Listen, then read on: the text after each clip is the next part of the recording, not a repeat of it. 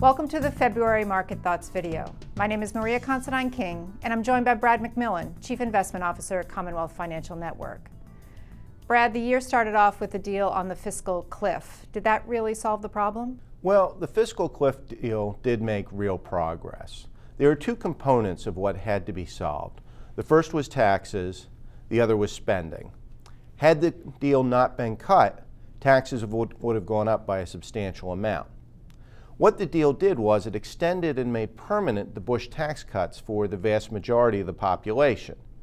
That was a really, really good thing in terms of supporting consumer demand. Because if that had not happened, taxes would have gone up, and we would have had a situation where consumer demand would have absolutely tanked. And that's 2/3 of the economy. What the deal did not do was deal with the spending part of the equation. It postponed discussion of the sequester spending for a couple of months, and that actually is only part of what has to be done.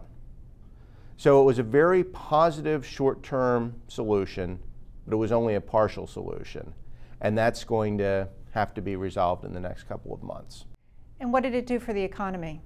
The economy is actually growing substantially, and it's largely based on consumer spending. We did have a very weird fourth quarter GDP report where the economy contracted. But if you look at the details of that, consumer spending, very strong. Business investment, surprisingly very strong, and that's actually one of the missing pieces of the recovery. What killed us on that was a contraction in federal spending, which seems a little mysterious and might end up being revised away, and a decline in net exports. Both of those are going to continue, and that's actually going to be a good example of the kind of headwinds we're going to face going forward. But that said, consumer spending is doing well, it's growing, wages are actually increasing on a real basis, which is very important. Housing is recovering, supply is at multi-year lows, price increases are at multi-year highs, demand is high and getting higher. We have the ingredients for a sustained recovery, but the federal spending cuts are going to be a serious headwind. January was a strong month for the markets, with the Dow up over 5.7% and the S&P up over 5%. Are the fundamentals in place for those gains to continue?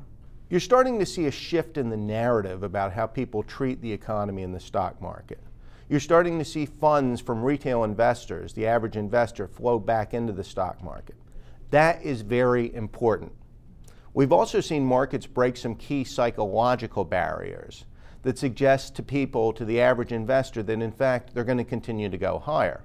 Right now, I think the trend is very strongly in place and the expectations are very strongly in place for continued market appreciation. And that tends to be a self-fulfilling prophecy.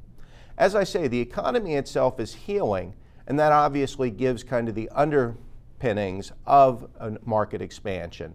But we do face those headwinds. In the short term, I think there's no doubt, well, I can never say that, I think there's a high probability that the market is going to continue to do well. Longer term, I have some concerns based on valuation levels. Speak to us a little bit more about the recovery. What sectors are doing well? Housing, as I mentioned, is doing extremely well, and that really is the underpinnings of an economy.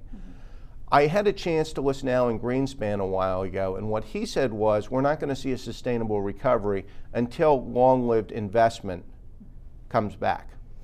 We have not seen that so far in this recovery. We did see that in the fourth quarter. Businesses are investing. New housing construction is coming back. Multifamily construction is coming back. Plant and equipment is coming back. All of these pieces are what happens when business finally starts to get convinced that the recovery is real, and it will lay the groundwork for an even stronger recovery. Thank you, Brad. Thank you, Maria. And thank you. Please join us next month for the Market Thoughts video.